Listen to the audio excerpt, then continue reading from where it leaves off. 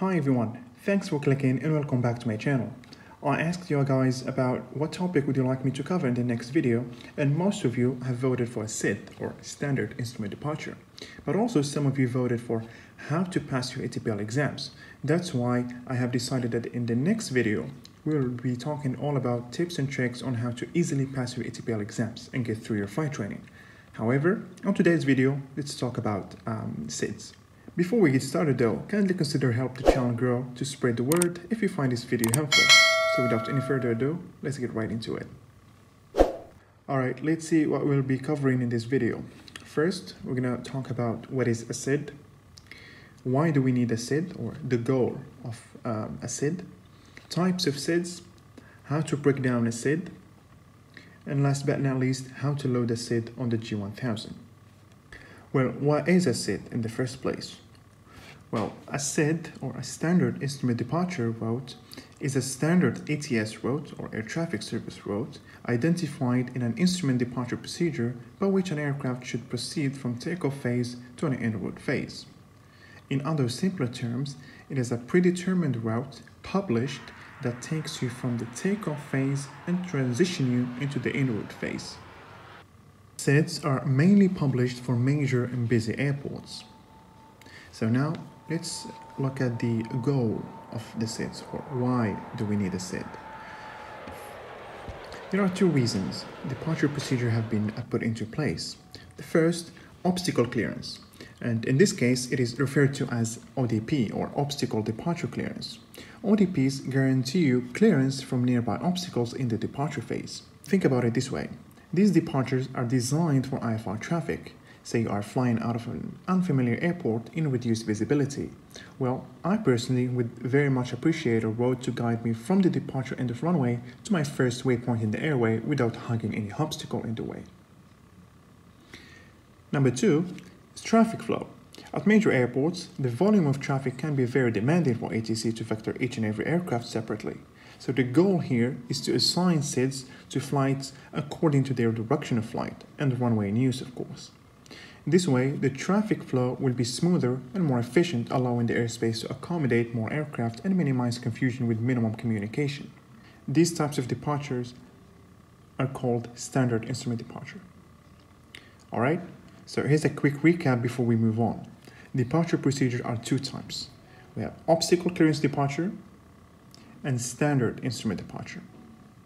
Depending on the purpose the procedure was designed for, the name is given. Sometimes the departure procedure may employ both objectives, alright, and will be referred to as a hybrid departure. We'll be looking at each one of these types in details shortly. Alright, now types of SIDs. There are three main types of SIDs.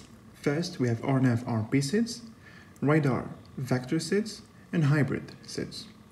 An RNAV or RMP SID, by the way, if you are wondering what is the difference between RNAV and RMP, I have made a separate video explaining in details the difference. The link to it is in the description below or also in the top right hand corner of this video. And I promise you guys, after watching that video, you will once and for all clear all your doubts about the difference between RNAV and RMP. So let's get back to our SIDs. First, RNAV or RMP SID is a SID where the pilot is primarily responsible for navigation along the SID route.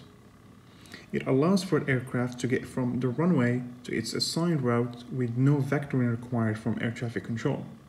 They are established for airports where terrain and/or restrictions or related safety factors dictate a specific ground track to be flown. Alright, now a radar vector SID. A radar vector SID is used where air traffic control provides radar navigation guidance or vectors to a filed or assigned route to a fix depicted on a SID, like the one shown in front of you right now. Flying a vector SID may require first flying an obstacle departure procedure, ODP. This is usually annotated in the ODP section stating fly runway heading to so-and-so altitude prior to making any turns. This ensures the aircraft is clear of any obstacles. Vector SIDs give air traffic control more control over air traffic routing than do pilot nav SIDs. Number 3, or the third type of SIDs, we have a hybrid SID. A hybrid SID is a departure that combines elements of both RNAV, RMP, and radar vector departures. A hybrid SID usually requires the pilot to fly a set of instructions, then be vectored to a defined route to a transition to leave the terminal area. And often, in real life, we fly a hybrid SID, where we receive a departure clearance to depart via a specific SID, and once airborne, we contact radar control or departure control, and then they gave us a direct-to vector. Only, of course, if traffic permits. Now let's get to breaking down a SID. Well, to read a SID, we first need to have one. So we can obtain one either from the official website of a local authority of the country you're in, so through the EIP, or Aeronautical Information Publication, aerodrome section, or from the Jeppesen if you have a subscription. In this video, we'll be looking at a Jeppesen SID model. The layout may look different from your local authority, or from the FAA, or from any other entity, but the information is the same regardless what form of SID you are using or you're looking at. For the sake of this video, we'll be looking at the an RNAV SID, Pattern 1 November, out of OTBD, Doha International in Qatar. And for the flow of reading a chart is from left to right and top to bottom. Okay, so let's get started. First of all, we have the ICAO designator of the airport / the IATA designator. So it's OTBD DIA. It's Doha International. And then we see the dates, the last issuance, or the last version. So in this case, it's the 2nd of October 2020 it was issued. And it is effective from the 8th of October, okay? And then you cross-check that you are looking at the same chart by the designator or the index, which is 10-3 kilo, all right? So just you and your first officer, and your captain call out, please confirm you have 10-3 kilo. I confirm. That's a good CRM and to avoid any confusion. Okay, next we move on to the city and the country, Doha, Qatar, and then the SID. Like we said, there are 3 types: vector, RNAV, RMP SID, and hybrid. This one is an RNAV SID. Next, we have the Doha approach, or radar. So when you are clear for takeoff, the next ATC body you contact is the Doha approach. We have the frequency 119725. The airport elevation is next, 37 feet. And here we have some instructions. Well, we have the transition altitude of 13,000 feet, 13,000 feet. And number 1, this is an RMP1 departure. So depending on the accuracy of your aircraft systems, only you can fly this SID if you are an RMP1. Of course, for training purposes, you can still fly if you have an RMP5, RMP10, as long as you are under radar control and you get permission to do so by ATC. Second, immediately after takeoff, contact Doha approach.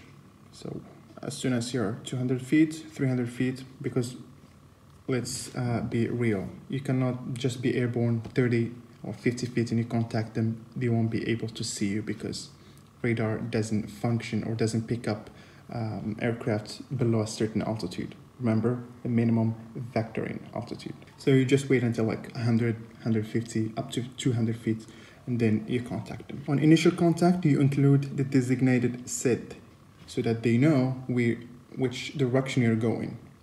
So this one, it is Pattern 1 November. So here is the designator. Okay. Next, it says expect closing obstacles, and then no turns before departure end of runway. So you just maintain runway heading until departure end of runway, and then if you'd like to turn. So here we have the designated Pattern 1 November RMP departure, runway 33. We have some speed restrictions, maximum 250 knots until passing 10,000 feet unless otherwise instructed by ATC or required by SID, which is pretty standard. And then we have, before we go to the layout of the SID, let's look at something quite interesting here.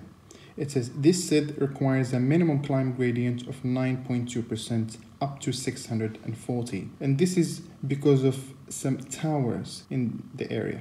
I'll know this because of local knowledge. I fly from this airport for my entire training, so I know that there are some towers and skyscrapers up ahead. So you cross-check what is your estimated ground speed for the climb, and then you see the required rate of climb in feet per minute here. So you may want to check this out before flight, especially if you're flying twin engine, because sometimes, well, most of the time, the performance degrades significantly if you lose one engine, and especially if you have an engine failure below 640 feet, you won't be able to comply with this climb gradient with only one engine. So you might want to consider some escape route so that you don't hug any building during your climb out.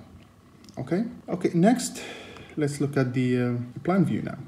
Okay, you can see here, this is the runway, 336. So you climb, you take off, and you maintain runway heading up to 500 feet departure, and so no turns before departure in the runway as instructed. So 500 feet or above, then you make a left turn heading 334, and you fly direct to Getham. You cross Getham 2,500 or above.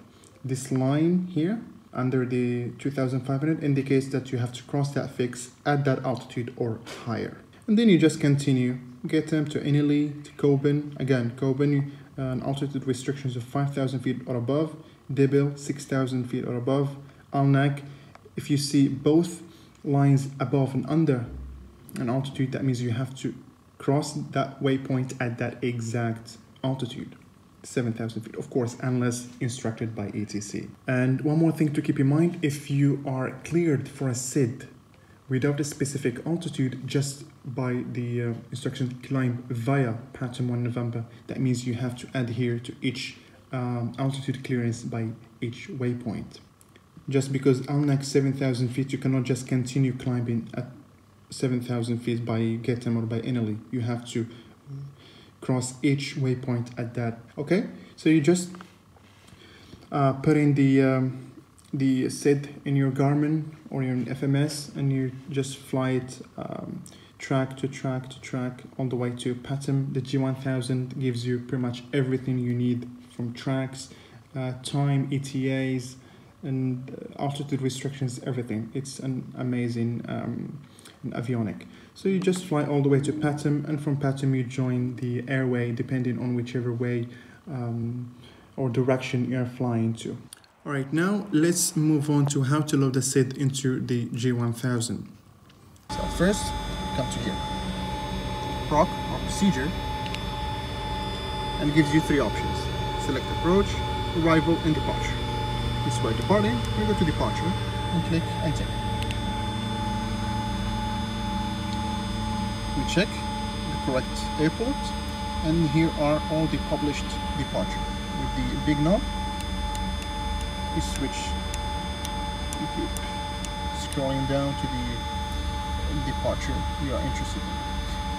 For example, runway 15 is associated with the Pattern 1 Sierra, so I'm just going to go ahead and choose. For you can choose any departure that is appropriate for you.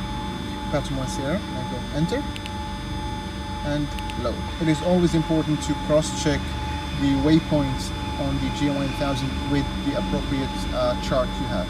So just go with your copy or your Jeppesen and cross-check that your G1000 has loaded all the waypoints in the SID star or the approach, or sorry, the instrument. Alright, ladies and gentlemen, this brings us to the end of this video. If you have any questions or suggestions, please feel free to leave them in the comment section below, and I'll be more than happy to answer each and every one. As always, until the next video, see ya.